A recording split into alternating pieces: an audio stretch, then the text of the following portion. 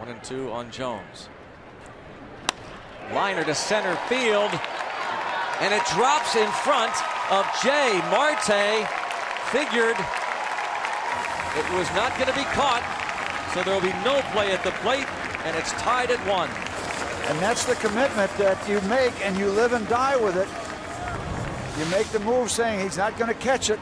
You come home easily. If he does, you're doubled off easily. You took the risk, and you won the gamble.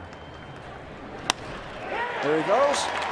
Yeah, Marte says, forget it, I'm gone. He's DOA if they catch it, but you know what? They didn't catch it. We got a tie ball game.